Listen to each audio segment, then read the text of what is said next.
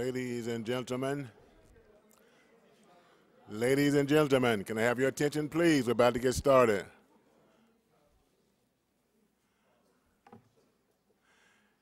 Ladies and gentlemen, special guests, all, good morning. Now wait, now you can do better than that. Now this is a bright Monday. It's about 40 degrees outside. You're sitting in the Pentagon Auditorium on this blessed day. Let's try that again. Good morning. Good morning. Thank you so much. And thank you all for being here today to help us honor and celebrate National African American History Month. But before we get the program started, I ask that you please silence your phones, and also, since this event is being recorded, I ask that you hide or remove your badges.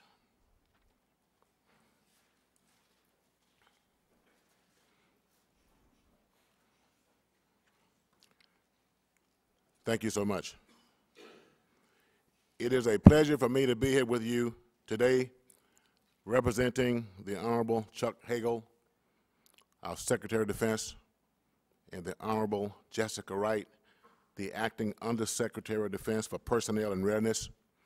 On their behalf, I am pleased to extend a warm welcome to all of you at this DoD History Speaker event to observe 2014 National African American History Month. This year's theme for this observance period is Civil Rights in America. It honors the valuable contributions and the important legacy of people of African descent. This was indeed landmark legislation that I will submit to you put our nation closer toward a more perfect union as the preamble to our Constitution relates. Civil rights in America has enabled our great nation to fully realize and fully capitalize on the human capital potential that resides in this great tapestry called America. Secretary Hagel put it best, I think, at a speech he gave last month when he said that diversity is a key to our strength in the department, indeed a key to the strength of our nation. Think about it. Over the last 50 years, how much the nation has benefited from the contributions of women, of minorities, of persons with disabilities, of LGBT individuals, and certainly our department has benefited. See, there are those that predicted that by now your nation's all-volunteer force would have eroded. We've been at war for over a decade, but I'm happy to report that the all-volunteer force remains strong. I will submit to you that a high-quality force makes us strong. I would further submit that a high-quality, diverse force makes us stronger. And throughout the history of the United States, our diverse nation has benefited certainly from the service of African Americans. These great pioneers have played a myriad of critical roles in the making of our country and the sustainment of our mission. In fact, African Americans have participated in every war that our country has faced, beginning with the Revolutionary War, where Crispus Attucks is widely considered as the first casualty of the American Revolutionary War. And since then, African Americans have demonstrated their bravery and steadfast commitment to the nation and continue to shape America. We are immensely inspired by and pay great homage to their countless sacrifices made and burdens carried to uphold the promise of freedom, equality, justice for all citizens and future generations. The Civil Rights in America theme reminds us that while we have made great progress, there is still work to be done. Even 50 years later, the Civil Rights Act continues to resonate today. It is important for us all to take a stand to promote diversity and inclusiveness. It is one of the reasons why we are here today. Now, our office, the Office of Diversity Management and Equal Opportunity, I'm happy to serve as the director in that office. We continue to work with the services to lead the nation in building and maintaining a diverse, integrated workforce. We recognize, of course, that diversity goes well beyond race and gender because we rely on the diverse backgrounds, perspectives, and expertise of all of our people to successfully respond to the many complex challenges of the 21st century national security landscape. DoD is committed to removing barriers that prevent service members and civilians from rising to their highest potential. I'm proud to say that African Americans make tremendous contributions in roles critical to national defense, making right now up to 16% of our military workforce and just about 15% of our DoD civilian workforce. And of course, we continue to work to recruit and develop a total force that's reflective of the nation that we serve. It is my honor today to also introduce to you our guest speaker for today. He is Dr. Isaac Hampton II. Dr. Hampton is the command historian at U.S. Army South, San Antonio, Texas, where he provides historical support to the U.S. Army activities in the Caribbean and Latin America. He is also an accomplished scholar and lecturer. In 2013, he published The Black Officer Corps, A History of Black Military Advancement from Integration Through Vietnam. President Barack Obama's proclamation of 2014 National African American History Month stated, and I quote, "Every American can draw strength from the story of hard-won progress, which not only defines the African American experience, but it also lies at the heart of our nation as a whole," end of quote. Now, through Dr. Hampton's research and publications, he provides a very truthful and humanistic account of what it is like to be an African American serving our country, and details the hard-won progress that African Americans achieved.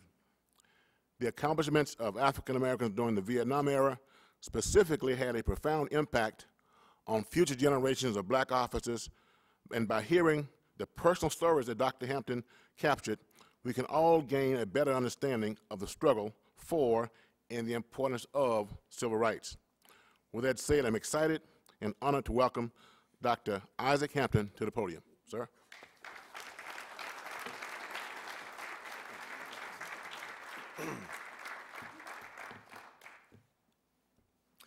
Okay, good morning. Again, thank you all for coming today. This is a great moment for me to be with so many outstanding people in such a remarkable place. As I was explaining to Thomas Christensen, this is kind of like the Super Bowl for me, okay, to be speaking in a place such as the Pentagon. Remember, as a kid, I thought this place was always cool. I want to generously thank Mr. Johnson and the Office of Diversity Management and Equal Opportunity and the OSD office for inviting me to be a guest speaker as part of the Department of Defense History Speaker Series. Again, thank you very much, okay? Now, before I get into the talk, I want to give kind of a public service announcement about some of the things that I'm going to be talking about today. And because much of this has to deal with race, it can make people uncomfortable. We'll see that, just let me explain, we're not talking about anybody here. We're not talking about anyone's family here. This happened a long time ago, but the conversation is still relevant. Let me contextualize the period that brings us to this topic.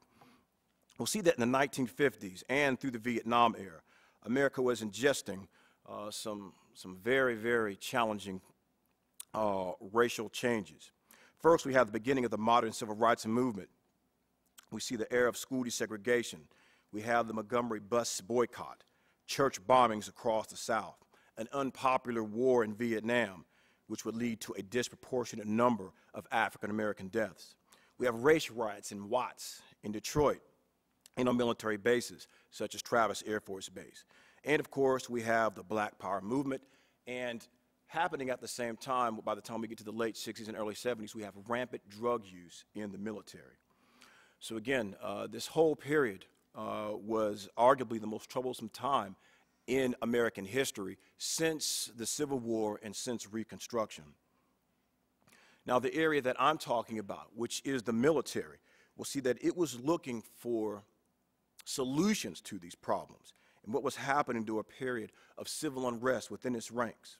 But again, this also was happening not only in the United States, but also in Germany, on Navy ships, and of course, in the jungles of Vietnam. So during the next approximately 40 minutes, I will examine the condition of the black officer and the forces that surrounded them prior to, during, and just after the Vietnam era. So I want to start with a quote. One click, please. I'll read this. I wish I could say that racism and prejudice were only distant memories. We must dissent from the indifference. We must dissent from the apathy. We must dissent from the fear, the hatred, and the mistrust. We must dissent because America can do better, because America has no choice but to do better. Anyone know who said that? Yeah. One click. Yeah. Thurgood Marshall. Okay.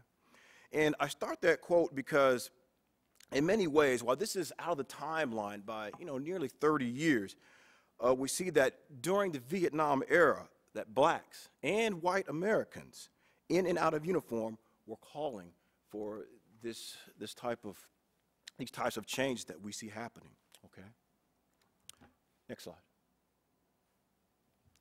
Now, there's been a significant amount of literature written in the United States concerning the Vietnam era. However, very little has been done on the experience of African-American military officers concerning this period. The history of African Americans in the United States military has predominantly been written from a top-down perspective. On the subject of black officers, official military history has failed to capture their unique personal challenges in the midst of the civil rights and black power movements of the 1960s. Now, we see that much of the traditional press and official histories that would look at African American officers was kind of like an insular look that did not really address the unique challenges that black officers would have as a race in uniform. And during the 1960s, we see that the race would be experiencing a new cultural awakening and would be disillusioned by the broken promises of President Lyndon B. Johnson's Great Society and the remaining influences the South still held on racial politics. So let me say that when we look at the literature, most of it has been written about the enlisted side of African Americans who served in the Vietnam era, and rightly so. There are going to be the larger numbers. But as I began to research some of this, what I found was a hole in the literature that left out this segment of men who went through very challenging times. But on top of that, it's almost as if the institution almost had them as just really not having any political opinion or even talking about the challenges that they had went through as leaders in uniform. And again, this ties into the whole civil rights question. Next slide.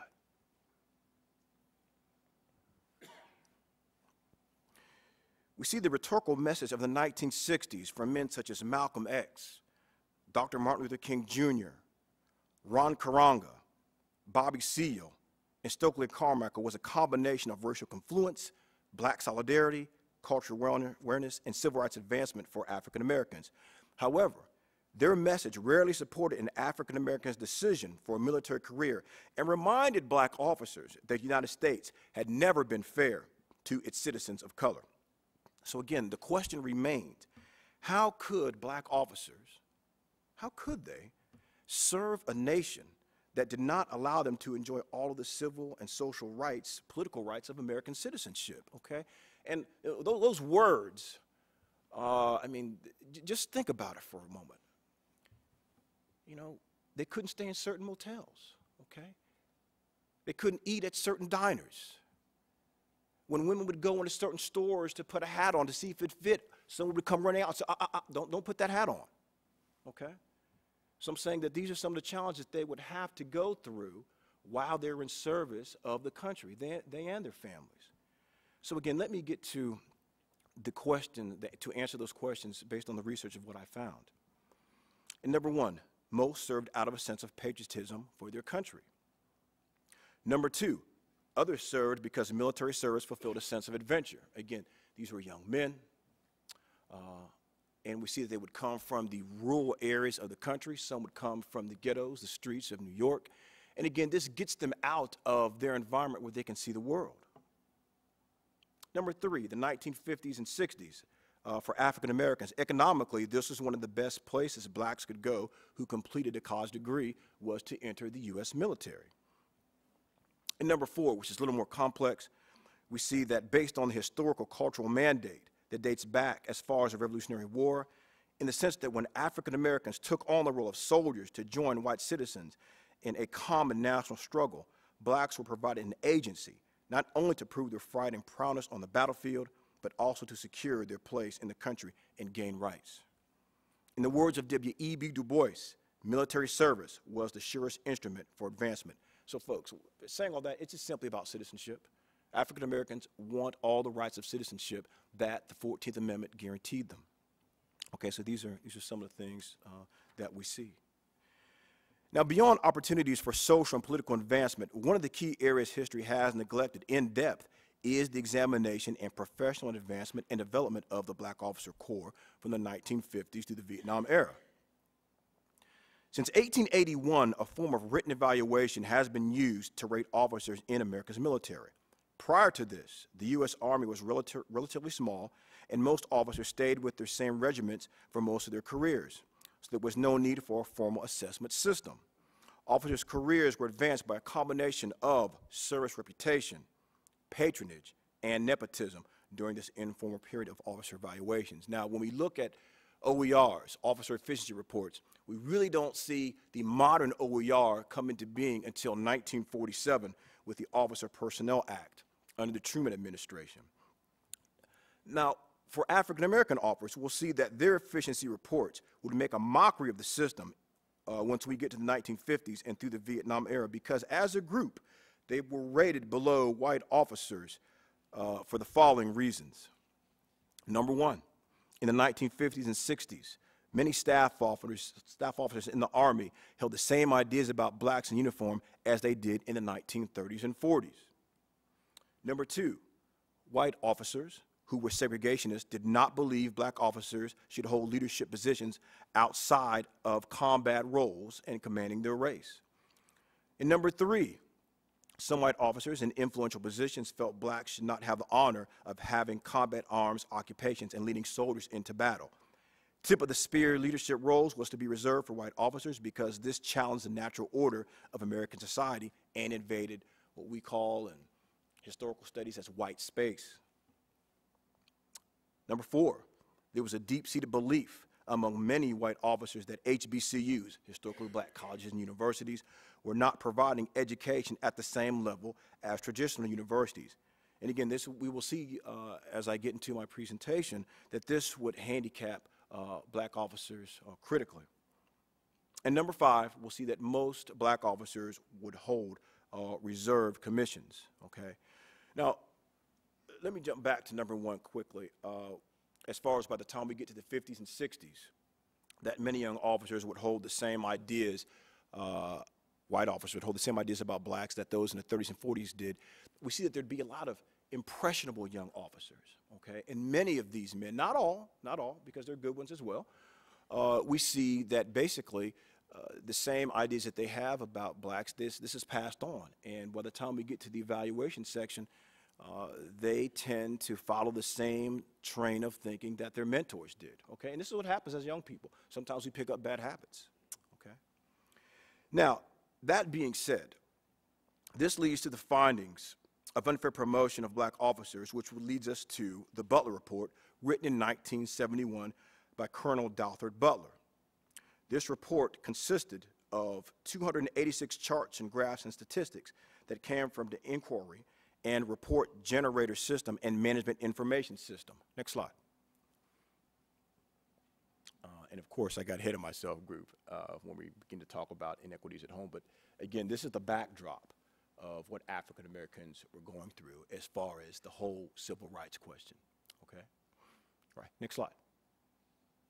Okay. And there he is, Colonel Doubtford Butler. I will speak of him in the past tense, but he is actually with us today. Okay. Now, let me give you a little bit of background. For the study, we see that the collected data looked at officers who were in the Army from 31 December 1956 through 31 December 1972. This report was a comprehensive statistical analysis of a selected segment of the Army's officer evaluation rating system. The findings of the report revealed startling disparities in the ratings given to white and black officers of 3 separate cohorts of officer efficiency reports that tracked officers' ratings and promotions. These incongruent ratings resulted in a devastating impact of black officer promotions, career-enhancing assignments, accession into the regular Army, selection for advanced military schooling, and ultimately underrepresentation in the leadership of the Army Officer Corps. So on the surface, OERs would have an outwardly neutral appearance, as any evaluation system should have. However, while the promotion system was fair in form, it was discriminatory in operation because of the adverse impact on African Americans. With the Butler report, we see various patterns of exclusion concerning black officers. Okay? And let me say that this is most of the report, but a little more background about Butler. He's from Waxahachie, Texas, not so far from Dallas, but he was a 1955 graduate from Prairie View, a mathematician, a pilot of fixed wings and rotary aircraft. Also served with Hal Moore. His battalion was in the Battle of Idrang. So again, he comes with some pretty heavy credentials. And over the hardest part of working on this study for me, and this is kind of like the Rosetta Stone of trying to understand how officer promotions and ratings can be biased. And with the Butler report, look, it took me the better part of around 3 years while I was doing my dissertation work to get my head around these numbers. Like I said, Butler's a mathematician, but let me share something with you. I'm going to expose myself, not physically, all right, but intellectually. Look, the reason why I did not pursue advanced degrees in science, math, and physics was because there's so much math, all right? So that being said, when we look at statistical analysis as historians, the numbers don't have nearly the impact that they should unless we have the voices that live this experience. And I carried out probably close to 200 oral history interviews. Not all of the excerpts make it into the book. But these experiences, they talk about the impact of what these numbers had on their careers, how they were rated. Okay? So again, this is probably the most important section because the numbers we have to go beyond that. And do I have any GS employees here? Raise your hands. Look, when I talk about the pain of living through an experience, when I say NSPS, does that mean anything? Okay, so again, these are some of the things that we actually see. Now, since excellence knows no color, the disproportionate point difference between black and white officers' efficiency ratings tracked over a 15-year period would suggest that black merit, more often than not, was ignored based on the prejudicial tendencies of the day. All right, and I want to get into a little bit of slideology, so just stay with me. Next slide. Okay, and what we see here, look, this is a recreation of the Butler report, some of the slides, okay? So I was able to actually use some modern graphics and put these together. But look, an OER, let me just explain for those who are here, it's basically your grade card, your rating for what officers would get. And I have OER 67-4 and OER 67-6.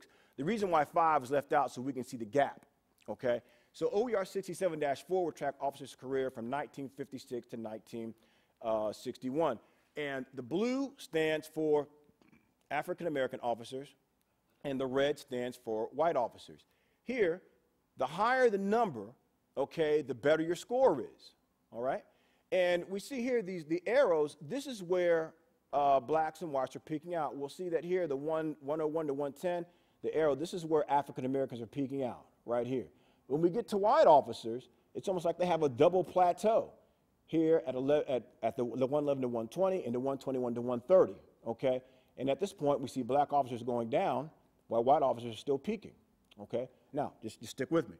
The next chart jumps ahead, basically, as far as 1971. We see that the number ratings have changed, okay? But this is a distinction without difference. Here we see that blacks would peak out right around 210 to 220. Whites would peak out here 10 points ahead. And while blacks are falling, we see that whites are still gaining.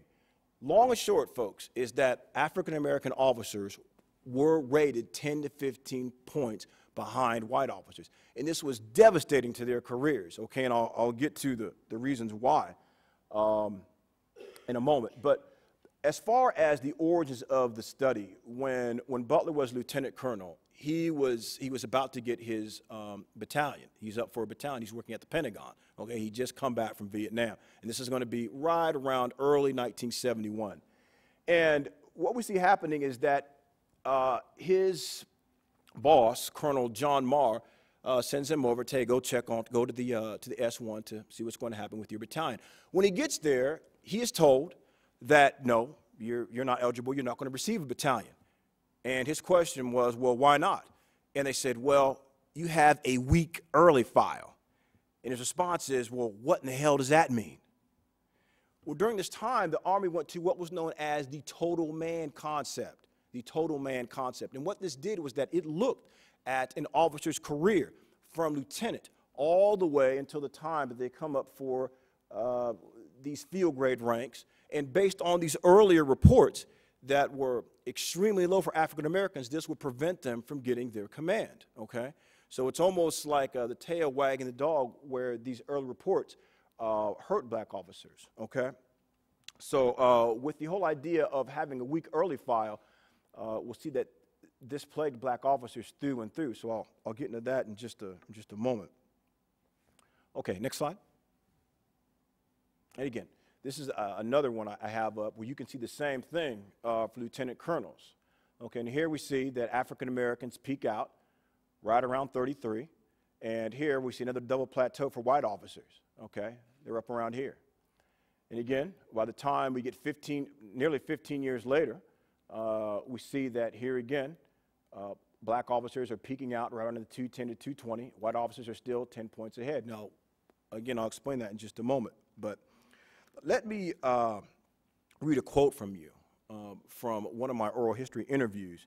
And one of the things is that officers really had no idea how these OERs worked and how they would impact their careers. And this is a quote from a Colonel Clarence Miller, retired full bird. And I quote, "I think they took advantage of officers on the efficiency reports because many black officers did not have someone to tell them what these scores really meant. Many of us who thought we were getting good scores didn't know that we were being damned with faint praise." And the other component that goes along with these OERs is going to be the written narrative.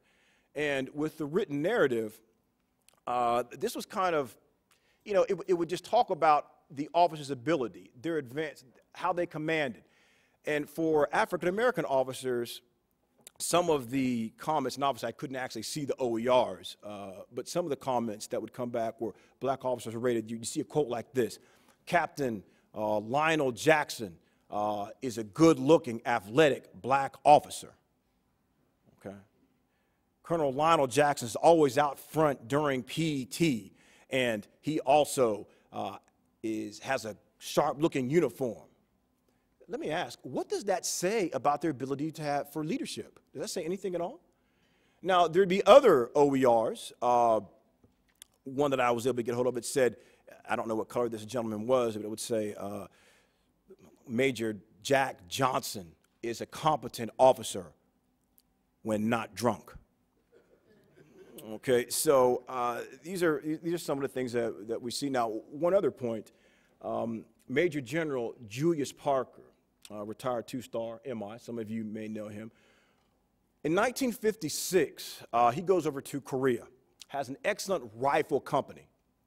And when he gets back to Washington, D.C., he wants to go and look at his record. Now, while in Korea, his company is so outstanding, the commanding general of his group says, "Julius, you've done a fine job. Take the helicopter back to base so you don't have to worry about this dust on all the roads." So he knows he's going to get a great OER.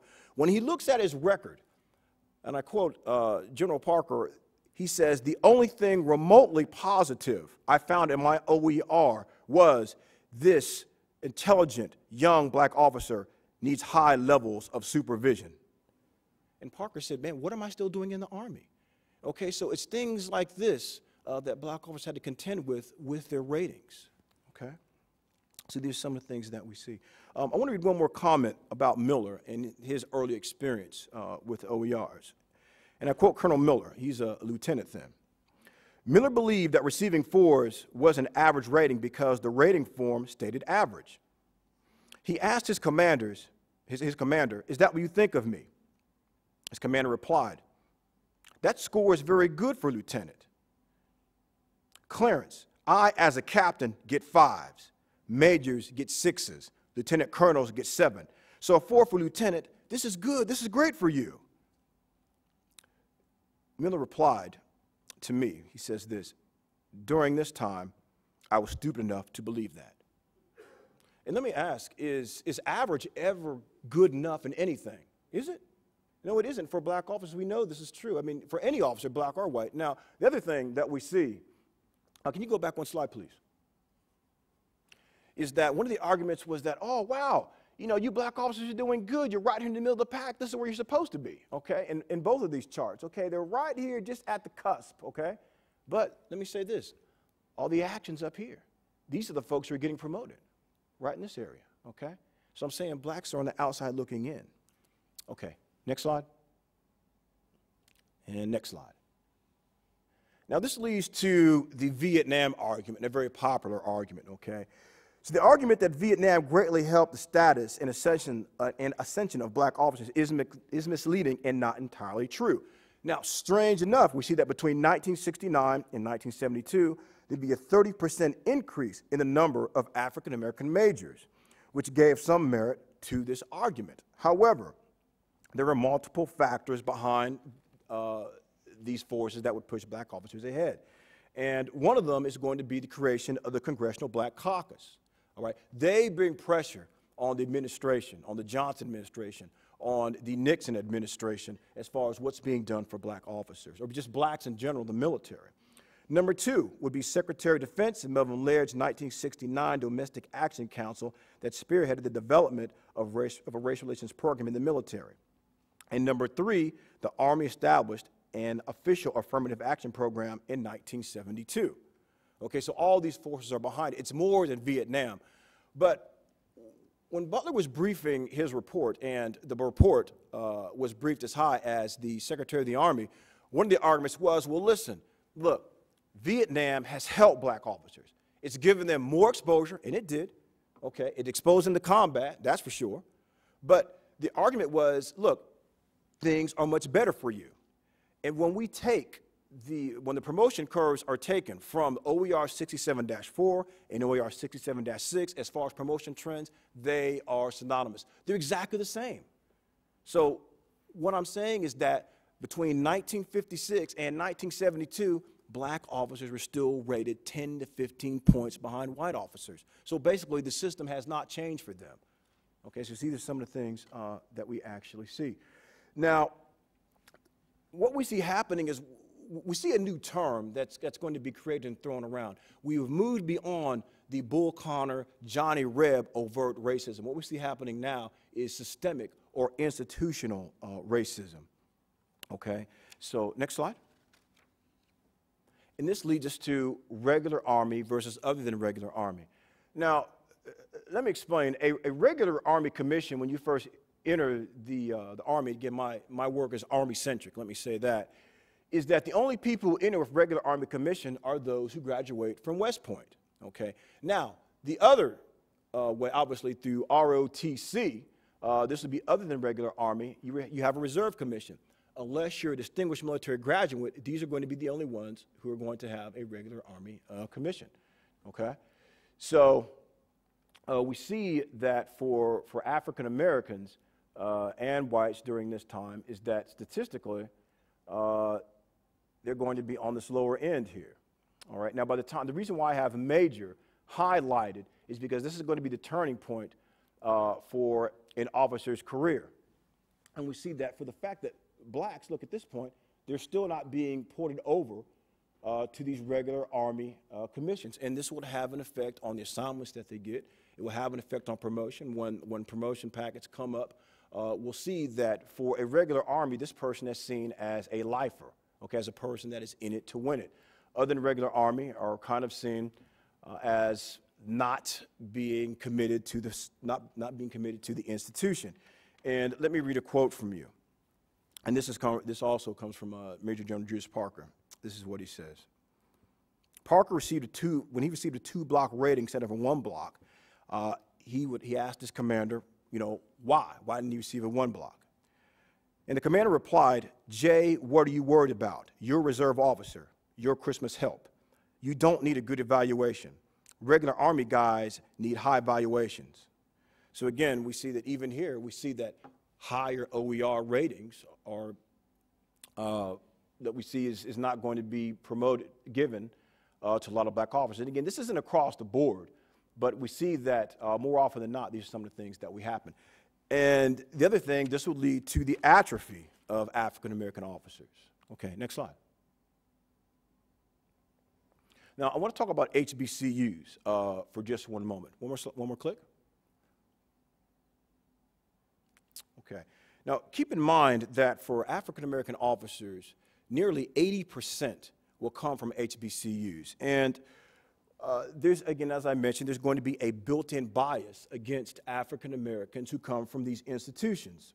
And look, it's largely based on the fact that during the 60s and 50s, there would be an unfamiliarity with HBCUs. So when you have a promotion packet that would come across from a guy, let's say, from Ohio State, and one from Prairie View, one from Southern, one from Florida A&M, and remember, there were only 14 HBCUs with ROTC programs, not 14 in total. But we see that there's an unfamiliarity and the fact that they believe, implicit bias or not, that these institutions were not creating good officers. Okay? So again, this works against blacks. And then here, look at the numbers here. Between 1971 and 73, approximately 36 blacks were commissioned at West Point, compared to nearly, over 2,400 white Americans.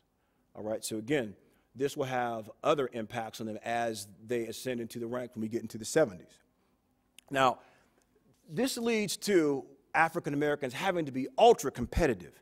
And I want to read a quote from Colonel Joe Alton. He was asked by an assistant division commanders why African American officers are so damned competitive. I mean, it's almost a frictionless area. And this is what Alton's reply was.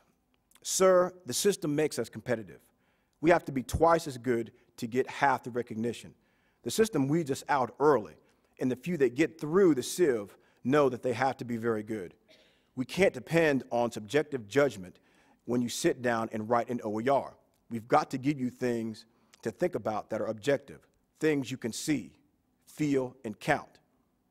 And that's why we want to focus on things that are quantifiable. Hopefully, that will override any subjective opinion that you have about us when you look at our OERs, when you look at what the soldier has done, when you look at how the soldier has performed, and when you look at his readiness." Okay, so again, this is the type of environment that African-American officers have to actually go through. Now, tying this into a decline in black officers, look, with the up-and-out system with the reserve commissions, look, we'll see that blacks will become frustrated. They will be put out of the service, and whites too, as the force draws down. But I'm saying this has a much greater impact on African Americans because of their small numbers. Let me give you some statistics. We'll see that the white officer corps was approximately 91,000 at the end of the Second World War. Blacks held less than 1% of the officer commissions at the end of the Second World War. In June of 1945, there were 41 African-American officers with regular Army commissions. I said regular Army, not in total. At the beginning of the Korean War, there would be 1,317 in uniform. And in 1972, there were 4,700 black officers out of an approximately 110,000 Army officer corps. With projected atrophy of officers of color from 1973 to 1977 at approximately 360 per year or 1,800 over a 3-year period, this would shrink the black officer strength to approximately 2,900. well on the road to World War II and Korean War black officer numbers of right around 1,600. So again, we see the atrophy of the black officer corps happening right around the volunteer, the Volar force. Okay, so again, we see that black officers are in trouble. Next slide. All right. Shifting gears, again, during the interviews with the African-American officers, I also was very fortunate to speak with their wives. And to a man, to every successful officers, they never said they had a good woman behind them. They said they had a great woman beside them. And these women were critical in helping African-American officers, and I would submit to all officers, black and white, to have successful military careers. But we see that there would be certain guidelines that these women would need to follow. And we'll see that Shia's book was actually given as a gift to many wives, black and white. It's kind of the first how-to book of how to be a good military wife. And we'll see that the Army was masterful in reminding these women that a distracted husband was a dead husband. Okay, so the idea is for them to focus. Now, let me go to the next slide. All right, and this is going to be the 4 basic responsibilities of how Army wives of all colors have to support or should have supported their husbands. Number 1, to make a congenial home. Okay, this is one thing they definitely have to do. Number 2, to rear a family which her husband could be proud of. Number 3, to strengthen her husband's morale. And the quantum physics behind all of this, what makes all this work, next click, the collective science of good housekeeping. It's a good thing this is not February 14th. We might have some people in trouble, right? So again, we see that the idea for these women is to make a congenial home for these men in uniform.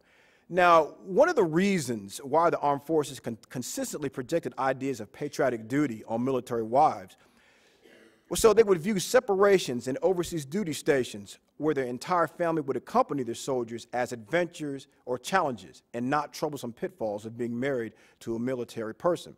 So like today's military spouses, we see that women of both races would have to double as father, they'd have to double as bus driver, fixing things around the home. And what I'm getting at, this is before family readiness groups. So again, we see that this is a tough job that women would have to actually deal with as far as supporting these men in uniform.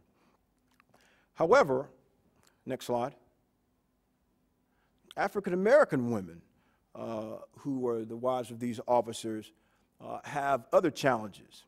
And while on the surface, their journey may seem unremarkable, in the context of the civil rights movement, we'll see that these families would have to deal with segregated schools, segregated housing. Look, right off base, there's going to be redlining, okay, not officially, but before really 1971, African Americans and their families would have to move far from their place of work, often because they won't rent to them.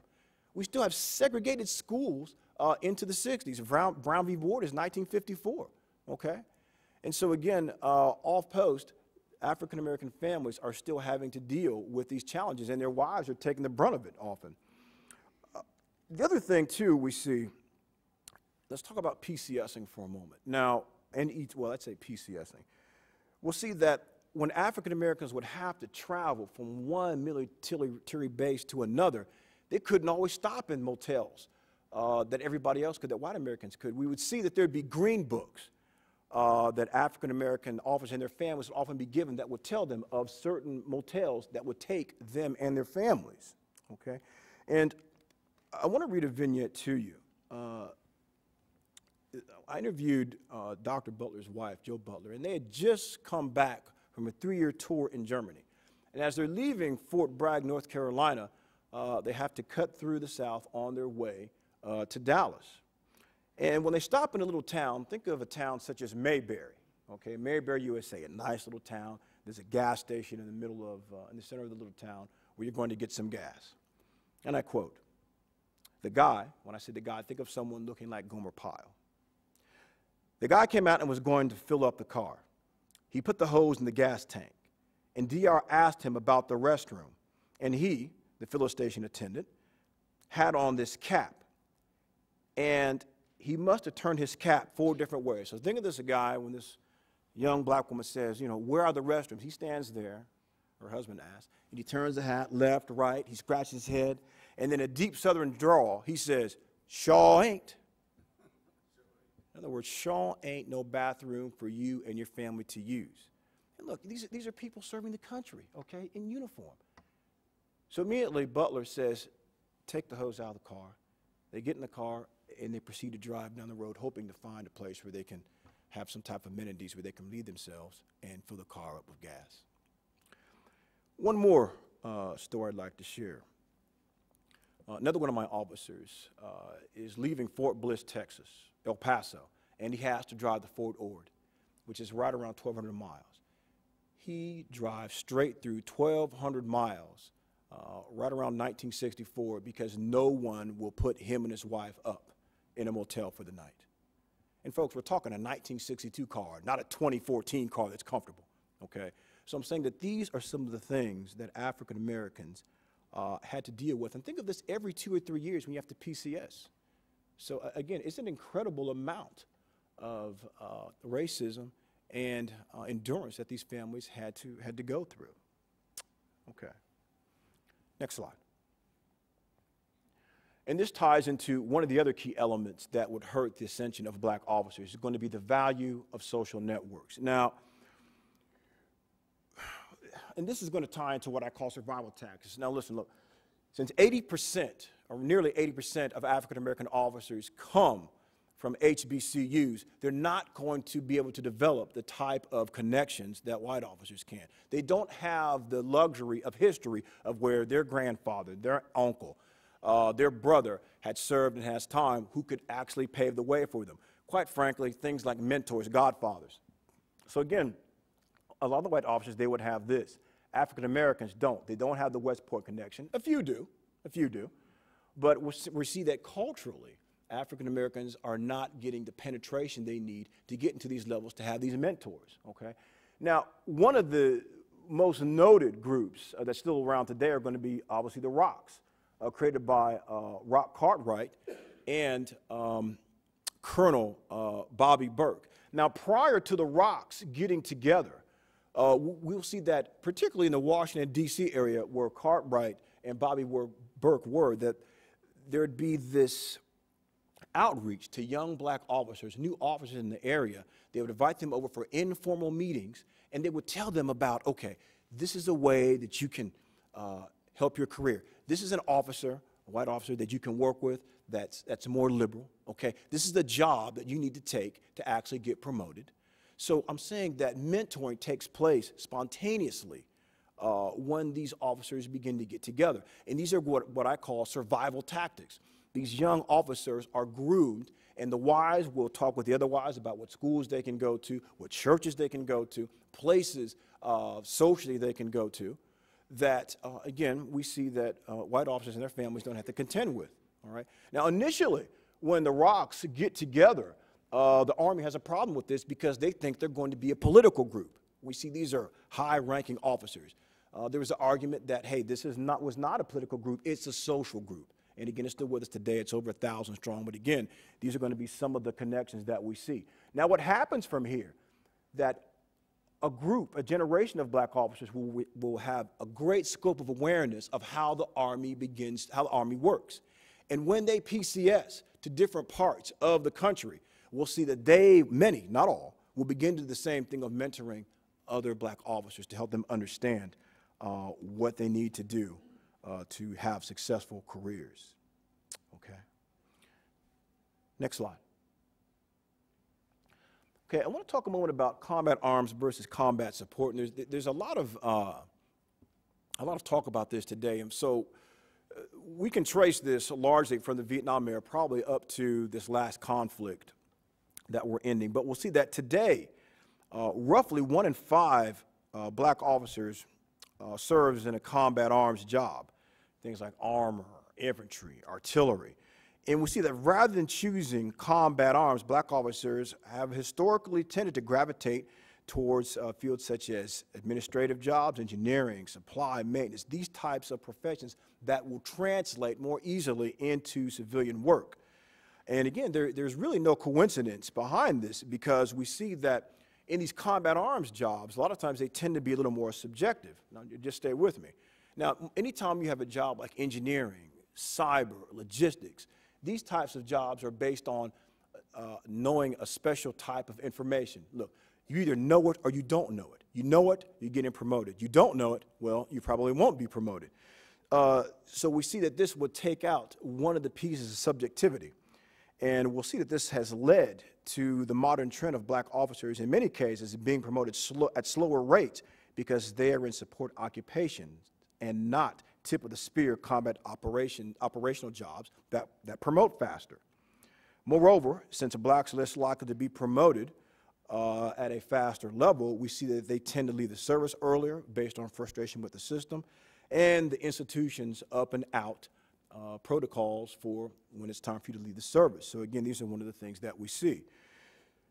Now let me go on and say this. If you look at the elite of elite in the military, particularly I'll say the Army, when we look at the 82nd, the Rangers, SOF, Special Forces, the more elite, the wider it tends to be. Okay, I mean, these are just things that you see. Now, there's always going to be the exceptions. And with this, look, we see General Lloyd Austin III, commander at CENTCOM. Okay, he was a deputy chief. He was in the 82nd. We see Roscoe Robinson, also in the 82nd. Greg Becton, commander of 7th Corps, and Andy Chambers. Again, another 3-star, commands the 1st CAV, and during from 82 to 84. So again, there's always the exception, but for the most part, these are some of the problems that we see that black officers have to deal with. Okay, next slide. Concerning military service, we see that the vast majority of African-American officers from the Vietnam era believed their contribution to the advancement of the race came from working on the inside of the system by affecting policy and maintaining high standards. It would have been counterproductive for black officers to meet staunch racists on their own ground. For this generation of officers, it would be more productive to evolutionize than revolutionize based on non-productive attacks on the system. Major General Robert C. Gaskill, Howard University class of 1952, and the first African-American deputy commandant of the U.S. Military War College, stated that he and other black officers overwhelmed their critics with professional competence. The act of fighting inequities and injustices with competence and professionalism practiced by the vast majority of black officers helped to alter many racist preconceived notions that officers of color could not measure up to their white contemporaries. In closing, by examining black officers' contributions, humility, and professionalism, and the challenges that these men and women overcame in the area of race during a time of war, this shows us individuals with astonishing character. The journey of the African-American officer through the Vietnam era was a complex one. Their actions serve as an example of African-Americans' commitment and sense of duty in the face of inequality and racism. Thank you for coming today. Okay. And I will now have a question and answer session from the group. We got a few minutes for questions. Any questions from anyone?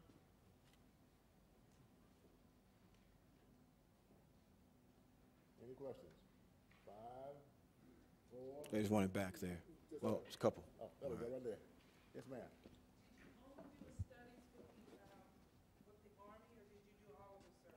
Yeah, for the research, for the sources I was able to get, it was primarily Army-centric. However, when we look at the Marine Corps and the Navy, remember, they're the most African Americans are going to be in the Army. Particularly when we talk about the Butler study, this is going to be kind of a benchmark of if it's this way in the Army, it has to be probably the same or worse in the other branches. So again, it was basically Army-centric.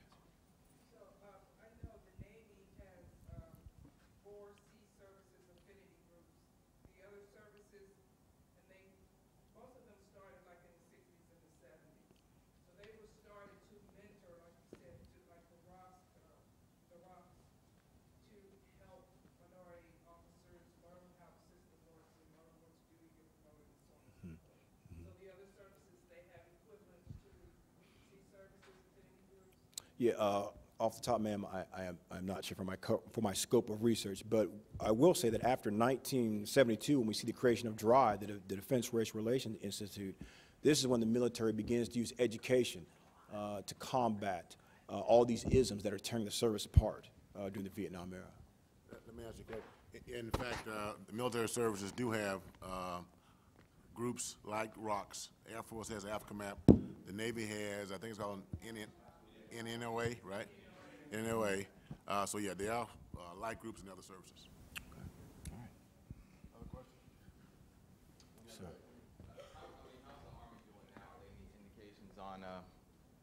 Any indications on how the Army's doing right now? For the officers that I still talk to, there's still issues in the sense that they're not getting some of the, what I want to say, some of the career-moving jobs. I mean, over and over, after I sit and talk with many of them, they'll say, hey, you never see them as, okay, not never, you rarely see them as part of the G3 or the S3. So there's still some frustration with the system. Now, obviously, we're doing better. We have more general officers now than ever. We have more African-American field-grade officers than ever. But you kind of have to go inside the numbers to see what types of jobs they have, the time of promotion that it takes them to reach these jobs, and, again, their overall ascension of what's happening with their careers. Okay. Let me comment on that as well. I would tell you that this diversity thing is really a journey, and the Department of Defense continues on that journey. But I'm happy to report that all military services, in fact, have at least one four-star general. In fact, you may not know that recently the first black female four-star, Admiral Michelle Howard, was named. So we're moving forward. One of the relevant things that Dr. Hampton pointed out persists, though, and that is the matter of combat arms versus combat support. You know, we continue to access black officers at about 7% of the college graduate market. That's about the number, 7-8%. So we get our share, but it still is a persistence that black officers still tend not to select combat arms. So we're trying to work some strategies to get more folks mentored and talking to them when in ROTC and preparing them for those combat arms positions, because combat arms, those are the positions that currently rise to the top. It's not just in the Army, it exists also in the military, all other services as well. Next question. First and foremost, I just want to thank you for your study and presenting it in a manner that we could actually digest, understand, and move forward with. It's not to send us back, but to how do we take this information and move forward. So my question stems from being a woman in the military, having lived through a lot of this. Did you interview any women as part of this study? Because I would have liked to have had that husband's book handed to my husband to move forward. You know, we talk about it, but, you know, that's still the missing link, and I would like to see how we fare in the numbers as we move forward. Yeah, and thank you. Thank you very much. That's a great question. For this scope of research, particularly since it's the Vietnam era, I mainly focused on the males. Now, that being said, we know this is during the time of the WAC Corps. WACs don't end until 1977, which was probably before you were born, right? So while we see that where the combat arms are, which again is where most of the action is, a comparison between the WAC Corps and, again, these primary types of jobs, really this is not part of this scope, but I agree with you. I think a study like that maybe should be done. Let me comment on that as well. And I challenge Dr. Hampton to, in fact, do some research, because, in fact, as you look at the officer corps from a race ethnicity standpoint, gender standpoint, the growth is in females. I mean, in fact, women are taking over, if you will. That's a good thing. They are growing leaps and bounds. In fact, Latinas is the biggest group that's growing over the last decade. But amongst officers, women, all races, women are much more in presence than they were a decade ago. Yes, sir. Earlier you talked about your book a little bit. I just would like to know just a little bit more about your book, as well as what particular chapter in your book that you decided that you liked a little more than the rest. Okay, yeah, thank you. That's a great question. Now, while the book is titled The Black Officer Corps, I spend a chapter looking at the enlisted. Look, I'm an fairly young enlisted guy still. I'm not still, but I was. So I think one of the most enjoyable chapters was interviewing some of the enlisted guys and writing about some of their experiences in the sense that most of them didn't trust their officers. Okay, a lot of them, when black enlisted, they would throw the black power salute, and they really thought that a lot of the black officers had been co-opted by the system. So again, there was a level of trust. And in leadership, what's the biggest thing that you need from your soldiers? Airmen, seamen, yeah, you got to have trust, okay? And with this is part of one of the main tenets that begins to tear the military apart. As far as sources for writing the book, when I went to the National Archives, a gentleman I spoke with, a great guy, great archivist by the name of Rich Bolin. I'd written him months before this, telling him what I was looking for, things on racial tension, things on unfair promotion. When I got there, I told him again, I was ready to kind of dive into my work, and he said, Isaac, he said, what you're looking for, the military isn't going to have. They're too embarrassed to keep records on it. And so, again, what I had to do was really look at private collections, look at things like newspaper articles, other things that contextualized that part of history outside from the official history, because if the military has those types of studies beyond what I was able to get from Dr. Butler, I wouldn't have been able to complete the research. Good question. Okay, good.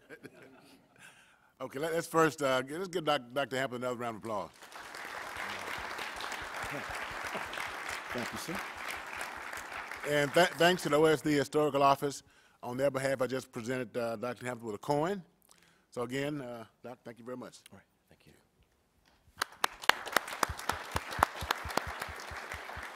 And let us close. Again, thank you all for being here today. I want to make sure that if you want to follow what our office is doing, diversity.defense.gov, check us out. Facebook, Twitter, sign on and let us know what's going on, figure out what we're doing. Also, in closing, I want to say, let's keep in mind the 1.4 million active duty men and women, the 1.1 million reserve component members, the 700 or so thousand civilians every day. They are out there protecting our freedoms. They are out there keeping our way of life. So thank you so much for participating in today's session. Thank you for joining us. Have a good day and a good week.